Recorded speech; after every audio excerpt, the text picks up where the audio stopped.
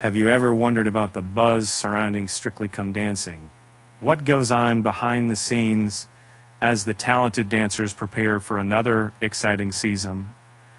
Recently, I have the chance to catch up with the Strictly crew as they gathered for rehearsals. Amidst the show's unfolding abuse crisis. Let me walk you through that day and introduce you to these remarkable artists. Stepping into the bustling rehearsal space, I noticed familiar faces. Amy Dowden shining with positivity after her cancer treatment break. Dianne Buswell turning heads with her fiery red hair and vibrant green dress. And Tsiakkas playfully sporting a bomber jacket with embroidered messages. Vito Coppola, Alice Gorjanek, and Neil Jones arrived shortly after, geared up for the demanding yet rewarding hours ahead. As a former Strictly participant myself, I know how vital these rehearsals are. They offer opportunities for growth, self-discovery, and connection among cast members amidst the swirling controversies the school pass member that they need and resolve force.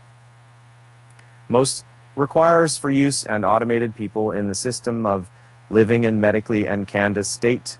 And really, of course, there have been setbacks. Zara McDermott, a previous contestant, bravely faced a grueling leg fracture during preparations with her partner Graziano Di Prima. Unbeknownst to many, Zara continued performing despite the searing pain. Only upon seeking medical assistance did she learn about her severe ligament damage and stress fracture. Her unwavering perseverance serves as a testament to the strength of Strictly participants. Navigating these complexities requires patience, trust, and open dialogue. While instances of abuse should never be tolerated, it's equally important to remember that mistakes happen, apologies are offered, lessons are learned.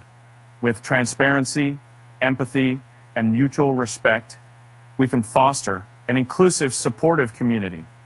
And now, for a little chuckle, did you hear about the time a famous actor accidentally moonwalked during a serious scene?